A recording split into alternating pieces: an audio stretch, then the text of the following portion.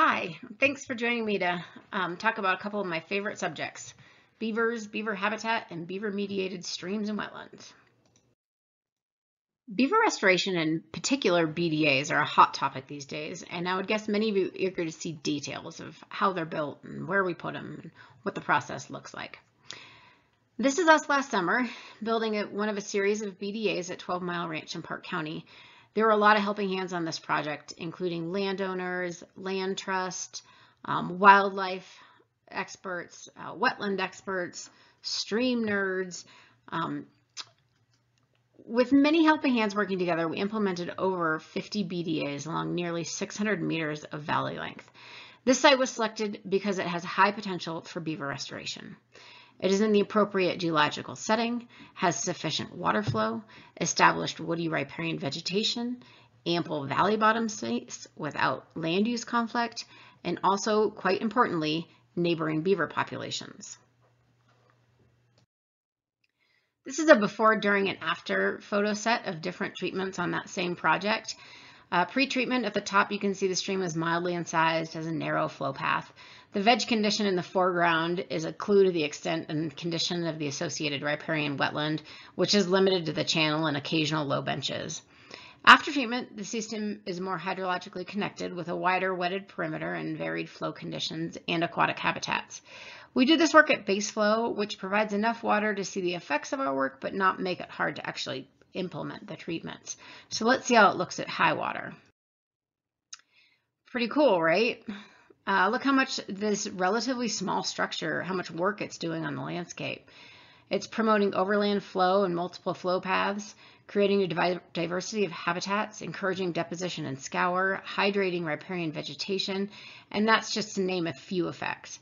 The series of BDAs are working together, just like real beaver dams do. So can we say these structures have successfully restored a stage 0 beaver stream? Let's take a wider view and see. Aerial view of the post-treatment site. We can see a group of BDAs here at the center of the screen, and it looks pretty good. But it is definitely not a stage 0 beaver system. This does not look like or function like a beaver complex. But these treatments have added structure to an otherwise simplified stream channel. Let's zoom out a little farther.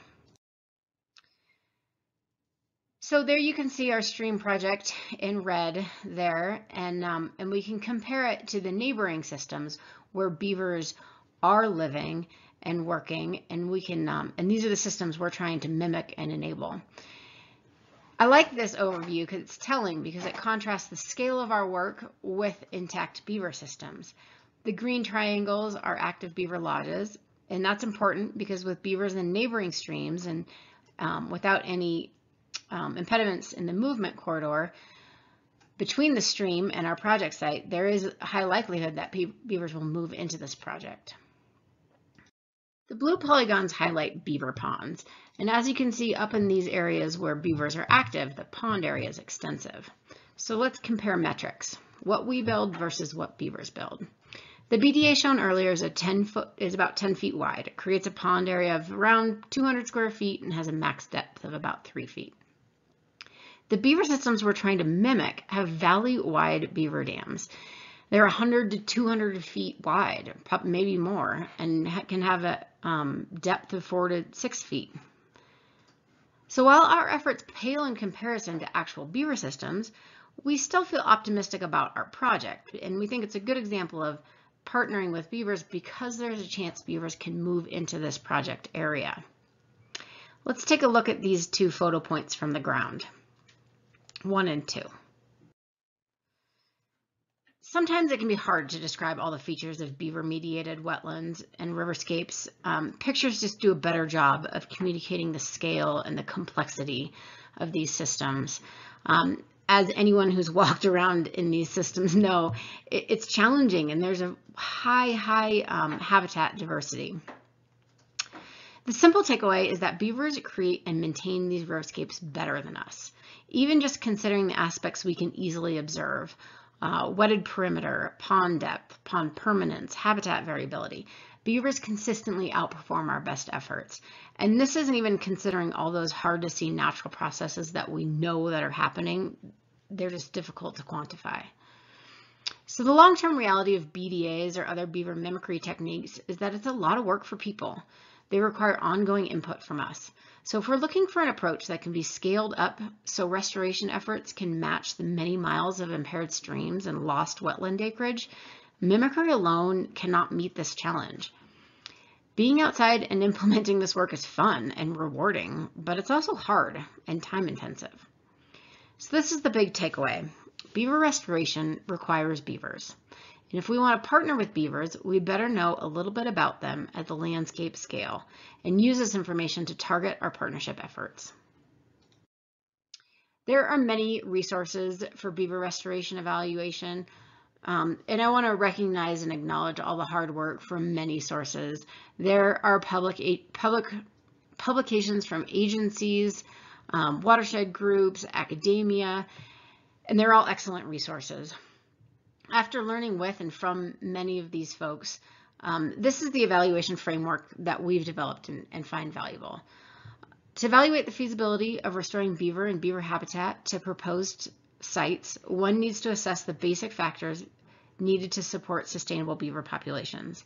These include geological context, flow regime, riparian vegetation, physical habitat suitability, metapopulation connectivity, and the potential for conflicts between beaver and people. These factors should all sound familiar. We've heard about them before. What we're trying to answer is the basic question of what do beavers need to succeed over time and how can we support them? So let's go through each of these. Geological context. As we've learned, beaver complexes are most common in wide, low gradient alluvial valleys. Dr. Ellen Wool describes the pattern of these types of valleys and watersheds as beads on a string. The important part for restoration is that we are selecting bead sites. It is these naturally depositional portions of the watershed where beavers can have the most influence on the riverscape and have the greatest chance of persisting.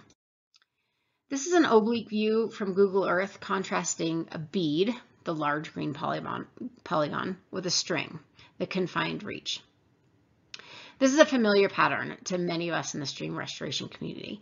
The extent of riparian wetlands in steep canyon sections, the strings, is minimal compared to the expansive wetlands in open valleys, the beads. In Park County, Colorado, we see a slightly different pattern with long stretches of unconfined valleys, ribbons, we call these. While the pattern of appropriate geological setting for beaver restoration varies between region, the take-home is that beavers persist the longest and create the most expansive wetland systems in the wide, flat alluvial valleys. Let's consider a flow regime. Beavers are notoriously clumsy and vulnerable on land, so they live primarily in water and modify their surroundings to maximize aquatic habitat. To do this, beavers need a perennial water source. Considering this first photo, the geological setting may be appropriate, but there's no water, so this won't do. How about this one? Now there isn't much water, but is it enough? I'm going to say yes, and I feel confident saying that because beavers can do amazing things in tiny waterways. Also, we can see evidence of past beaver activity. There's cut aspen, a breached beaver dam. Beavers are most common on first to third order streams where water is present year-round, but streams are small enough that they're less likely to be overwhelmed by stream power. The South Fork of the South Platte here is probably too powerful for channel spanning beaver dams to persist. Depending on the climate, beavers live in these larger waterways, but they don't build those channel spanning dams. We're focused on systems where they do build those types of dams because of where we work in the headwaters, and also because it is these systems where beavers create the complex wetland systems. Vegetation suitability. As you've probably learned, beavers use woody riparian vegetation as a food source and building materials. The vegetation of most riparian areas was altered during the course of settlement. In fact, this clearing was so ubiquitous that it was this, in part, that led us down the rabbit hole of thinking mountain meadow streams were these single threads with herbaceous dominated floodplains. It's been hard to transition to reimagine riverscapes, but we're doing it. And the good news is that reestablishing riparian vegetation is possible in many places, but it can also take time. So it's important for us to have realistic expectations of both response time for the vegetation to get reestablished and then for whatever period of time it takes for the beaver to return to that area. The Beaver Restoration Assessment Tool, BRAT, was developed by Utah State, and it's a model that incorporates these first three factors that we've covered: geological context, flow regime, and vegetation suitability. The output of this model is an estimate of occupancy represented by the numbers of dams per kilometer, with red being the low end, no beaver dams, and blue being the high end, with 15 to 40 dams per kilometer. It's a useful tool to gather preliminary information on site suitability for beavers over large areas. This is the output of BRAT for Park County, Colorado. Now we're lucky in Park County because Colorado Natural Heritage Program's Sarah Marshall worked with Julie Scamardo, and Julie ran BRAT for all of Colorado as a student with Dr. Ellen Wool at CSU. So Julie and Sarah worked together to fine-tune this model, comparing the results with different vegetation data inputs and overlapping BRAT estimates with NWI mapped beaver wetlands. The next step of this work in Park County is to compare the density estimates to on-the-ground field surveys. So we spent last fall stumbling through beaver complexes all over Park County. It was a really fun project, and I would love to tell you more about it, but that's a different presentation. Looking at the map of Park County, we can see the larger order streams are red. This is largely because of the influence of flow regime that we talked about. The uppermost streams are also red or orange, and this is largely due to geological context. These are steep valleys. So we can glean some basic patterns at this scale, but in order to select restoration sites, we need to get into more specifics at a finer scale. We've included physical habitat needs because not only do beavers need the right valley, flow, and veg, but the presence of certain physical habitats like ponds, dams, canals, lodges can be informative on several levels. Evidence of past beaver occupancy makes a strong case for future occupancy. Luckily, beavers modify their surroundings, and usually remnants of physical habitats that they create are discernible on the landscape. Beavers are also commonly observed reoccupying ponds and lodges because both offer ready-made cover for dispersing beavers or relocating families. In fact, our efforts to mimic beaver dams, building BDAs, are precisely targeting this physical habitat need. BDAs create areas of deeper pool area in the hopes that beavers will find the location desirable and build upon our humble imitation. This is 4 Mile Creek study area. As part of the study to compare BRAT output with on-the-ground surveys, we digitized pond area using Google Earth imagery. A site that has a pond but no beavers is an excellent site for beaver restoration, right? Most of the work is already done for us. But it also begs the question, if there are ponds, doesn't there also have to be beavers? We were wondering this too, and this brings us to the population dynamics and metapopulation connectivity factor. We can see these ponds on aerial imagery, but where actually are beavers living? How many are there? How long do they persist in an area? Can beavers move from one sub-watershed to another? Do ponds persist in the absence of beaver? I know for us personally, we certainly have more questions than answers when it comes to this factor of the evaluation. I think this is true for many folks working with beavers and beaver systems. There is a bit of a knowledge gap here and more research is needed. To better understand the pattern of beaver presence over time and spatial distribution, we are comparing beaver pond area year to year using Google Earth imagery. But that imagery can only get us so far. We also need to know what's happening on the ground. Here's the same 4 Mile Creek study area with our field observations. The squares are dams, circles are caches, and triangles are occupied lodges. We did this survey in the fall when beavers activity is concentrated around lodges when they're preparing for the winter. It makes them easier to find. As a starting point, we targeted areas with high beaver occupancy. Once we know where individual populations are located, we can compare their distribution through the county and consider how populations might interact. Beaver populations in Park County are primarily located in the higher watershed. This is likely a result of minimum human presence in these areas. For the most part, these are not agriculturally valuable lands, and while mining impacted many of the drainages, it's quite clear that beavers were able to eke out an existence over time. Even though we don't have specific answers as to how local populations interact with neighboring populations, the basics of metapopulation dynamics are that there are source populations and sink populations. And the more interconnected these groups are, the more resilient populations will be over time. So for the restoration evaluation, consider where your beaver partners will be coming from and what their travel routes might be. Is there a neighboring beaver population? What's the condition of the riverscape and the corridor between populations?